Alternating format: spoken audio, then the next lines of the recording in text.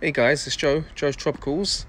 Today I thought I'll show you guys some of the guava varieties I'm currently growing. I think we'll start with the lemon guava, which is growing pretty tall and has really nice leaves, and it's currently in flower. We've actually got a honeybee down there. Let's have a look.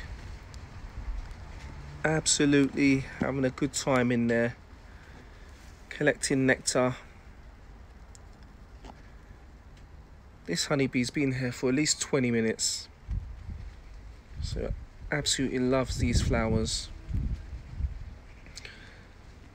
So that's one pollinator, and this tree usually gets pollinated by hoverflies. So it's actually the first time that I've seen honeybee pollinating the flowers.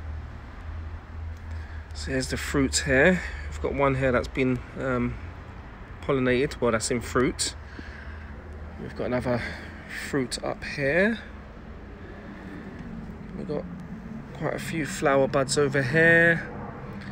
More fruit forming and getting larger by the day.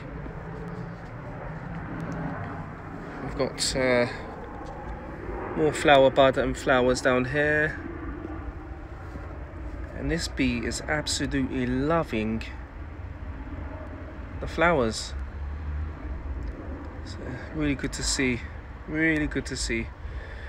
And then beside it is my white tropical guava. I grew this from seed, or at least 4 or 5 years ago. And it's a pretty bushy fella. It's the trunk hidden under all that bush. And almost every winter it dies back. But I'm going to try and protect it next winter so that it can fruit next spring, summer. So that's my white tropical guava. Lovely leaves, pink new growth here, and a pretty good looking bush. So that's my white tropical guava. Over here is a pink tropical guava, which I've grown from seed.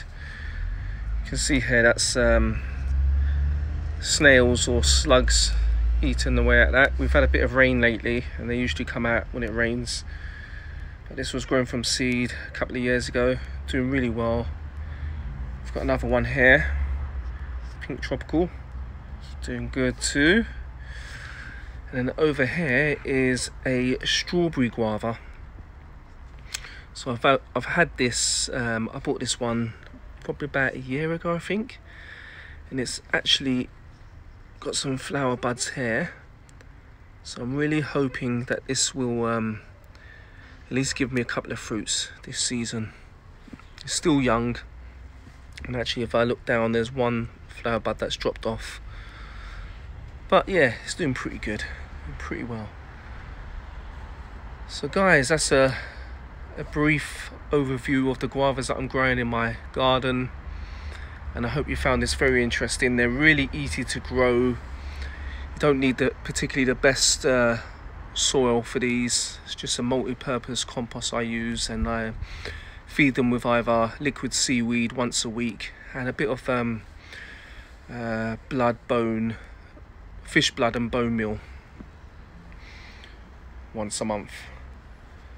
Let's go back to that bee, Mr. Bee, enjoying this flower.